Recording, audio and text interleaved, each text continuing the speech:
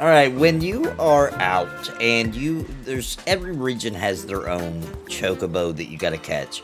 And a lot of people have been having a little bit of trouble sneaking past them, which I understand if you're not into stealthy kind of things and that kind of thing can be kind of difficult. I want to kind of walk you through. So there's a couple of things you can do. Number one, when you're in tall grass like this, you're fairly safe. Also, if you push the circle button, you can kind of roll around a bit. This is to dart to areas faster. The main thing you want to do with these Chocobos, and it gets harder as you go through the game, but basically what you want to do is you want to try to go around them when they're not looking, right? You can see that Chocobo's got his head facing that way, and we can kind of just get around him, and what we want to do is stay behind him where his tail feathers are best as possible. We do not want him to spot us. Now you can see that one's looking that way, he's looking that way. We're trying to get over to this grass over here. So let's go ahead and get over here. There we go. Alright, that Chocobo's back is turned. But as you can see, he's going to switch sides. So we want to wait. And they kind of all do this. They use different mechanics and different ones. But this is the basic of all of it.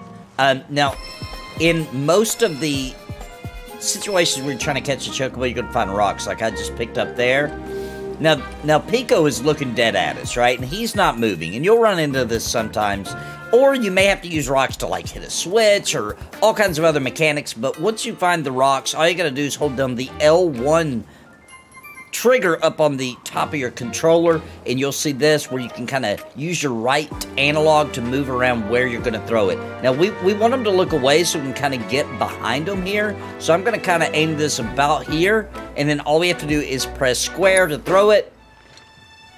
It's going to get his attention. He's going to turn. All right, we can roll right up to him now and press triangle, and bam, you've caught yourself a Chocobo. Now, don't forget to use the rocks in a variety of ways, because this is the first one. This is the easiest one.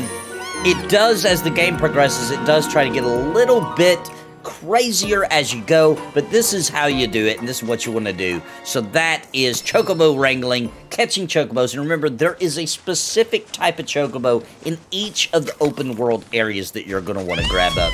I hope this helped. If you're stuck trying to capture your Chocobo, hopefully this helped you. Thank you so much. Lots of Final Fantasy VII Rebirth guides coming up. Please like and subscribe. I'll see you guys next time. Similar. Totally.